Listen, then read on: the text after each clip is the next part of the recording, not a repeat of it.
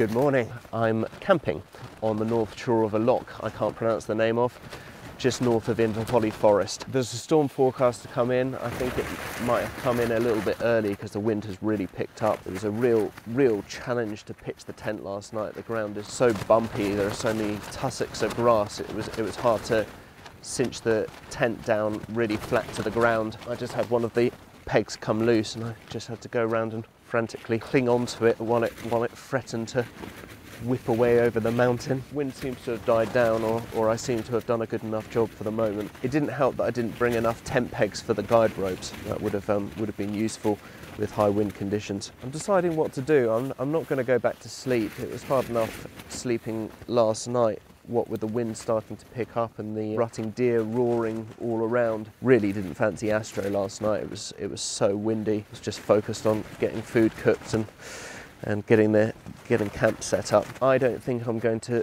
stick around here. I might go and do some Astro on the walk back to the car. It's about 3 hours until sunrise, so it seems a long time to sit around clapping my hands and jumping up and down to keep warm, waiting for sunrise here. But I'll have a think about it as I pack up the tent and get ready for my hike back to the car. I'm not looking forward to getting out of this sleeping bag again.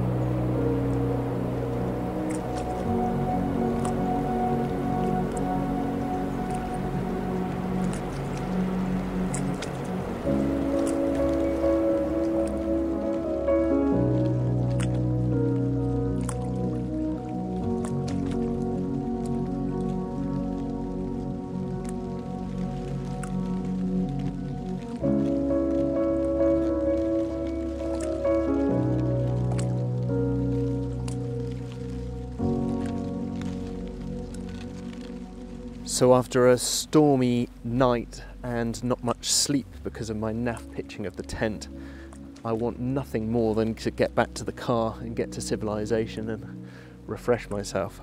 But exploring this area is what I came for. I just wandered down to the shore from where I was taking photos to see whether there were any nice trees, and I discovered this fantastic one.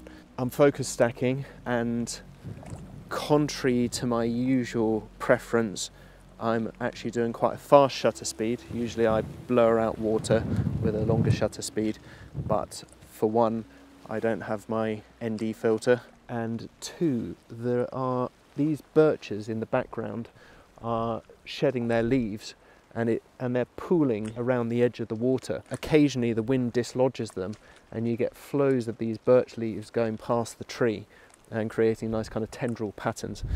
And that looked quite Monet when I had a moderately slow shutter speed, but actually it looks much better sharp, although I don't like choppy water generally. On this occasion, I think my preference is to have those floating leaves tack sharp, so gone up to 1/100 shutter speed. And I'm focus stacking, so f14, I focused on the foreground, I focused on the tree. Both the foreground and the tree are tack sharp, although I'm having to shoot at ISO 1000 or so to get the shutter speed I need. And then I'm waiting for Stac Pollaidh to emerge from the clouds, and it's doing so now, so I'm just going to fire off a shot. So it's gone back behind again. It was so clear earlier.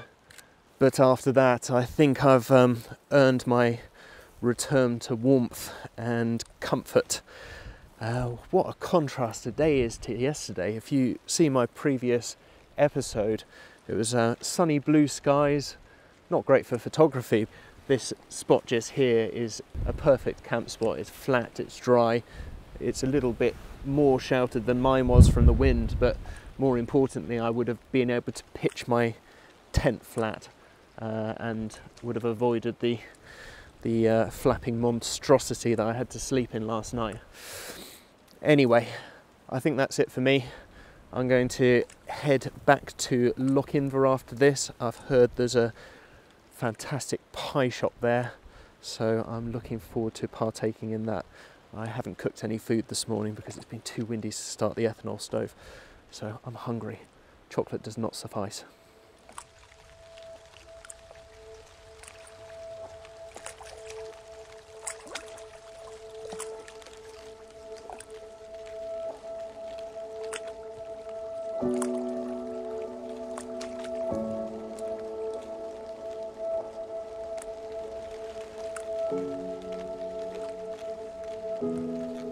This day was the low point of the trip. I was absolutely exhausted after 2 hours broken sleep on the mountain. I was fuming about my 24-70, which I had tanked the day before, and the wind was making things impossible to shoot. What's more than that, when I got to Loch Sonascaig to freshen up, I discovered a tick had picked me as its next meal. Creepy little bastard. I had Lyme's disease a few years ago, and I'm quite wary of repeating the experience. After getting some lunch, I explored around Loch Assynt for a few hours, but the wind and my lack of lens choice was making my favoured minimalist long exposure photography difficult. By now exhaustion had overtaken me and I was making poor choices, and I eventually decided to turn in for the night to get some proper rest. I've had to chalk up this day and the hike to Loch Sonascaig as scouting missions, first encounters with a landscape that I want to explore more. The composition from this area in 2022 was one of my favourites of the trip, although the conditions on this day in autumn 2023 were not dissimilar. Apathy overtook me while shooting the tree in the water, and I couldn't get it to work how I'd hoped. It took a lot of playing with the colour contrast to create enough separation of the different elements to make it even close to presentable. If I had waited another 20 minutes, the sun would have broken through and created some beautiful light. I could of course take another pass at the edit, but honestly, I think the composition is slightly off. Instead, I'll return to this scene again before too long. Perhaps later in the autumn when the leaves have turned even more orange, or on an icy day. That would work well too. Storm Babet came in with a vengeance during the night, and the car was getting buffeted so much that I had to move camp from near Loch Assynt to somewhere more sheltered. I still got some good night's rest, but conditions did not improve for photography the next day. I tried my luck anyway. Please join me again next week to see how that went. If you like this video, please subscribe to follow the rest of the trip. New episodes are released 10 AM on Saturdays.